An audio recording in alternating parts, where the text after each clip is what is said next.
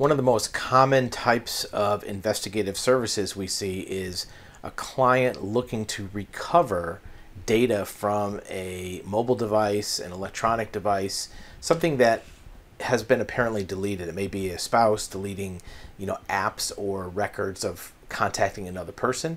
It may be a business dispute where there's records of fraud or records of improper competition. And the question comes up is, how are these records located? Here's a really good article that describes it in detail what our process is of recovering these assets. And it says how do forensic analysts get deleted data from your phone. And the easy answer is, it goes through some of the preliminary different types of data acquisition, but how can deleted files be recovered? Well, here's the answer right here. In a mobile device, when you actually hit delete on a voicemail, on an email, on a text, on an app, the mobile device doesn't actually delete the files. What it does is it de-indexes them. A good way to to imagine it is, if you're in a supermarket and you look down the aisles, and at the end of each aisle it has what's in that row. It says, beans and rice in this row and spaghetti in this row and whatever. It's kind of like taking away the sign to know where those items are.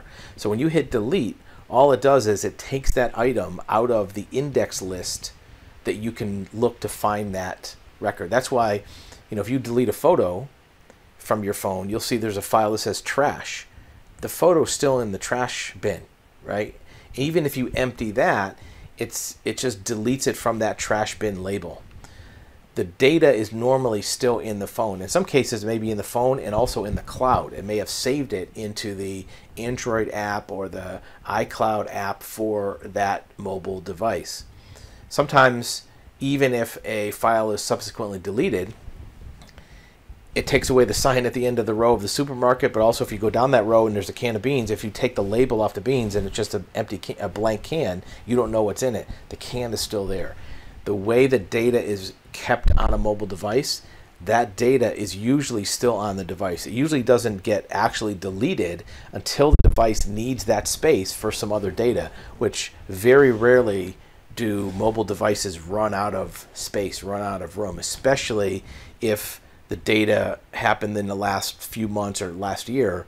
The first data that will be deleted would be ones from the oldest time period. And even if they were deleted, there may be other records of that kept by the phone provider, by the device platform, whether it's Android or iCloud or some other platform.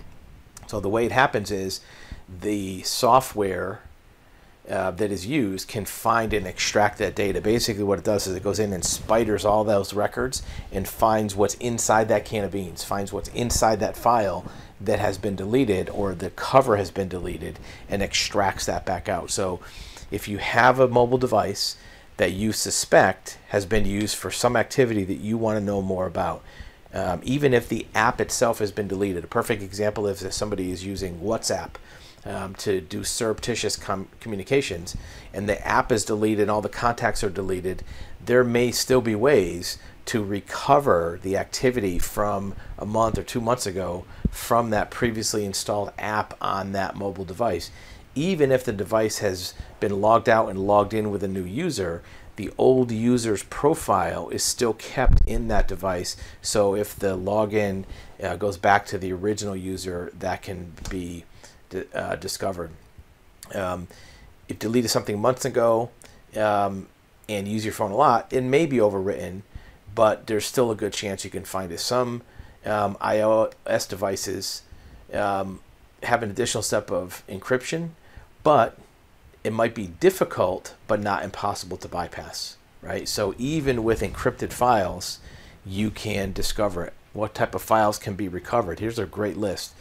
Text messages and iMessages, call history, emails, notes, somebody makes a note even if they delete it, contacts, calendar events, images and videos. So if any of these things are on a mobile device, they can be deleted. It even talks about WhatsApp right here, right? If you use your Android for file storage, those files might still be hanging around in storage, either on the phone or in the cloud. Make a long story short, if you do suspect that a phone has information on it that might be useful, You can check out our website, or you can arrange to have a consultation with a licensed investigator to see what might be available for recovery of presumably deleted data from a device, whether it's a mobile device, a phone, even a laptop computer. It may have information on it that might be of assistance for a case, or even just knowledge of what decisions to make in life.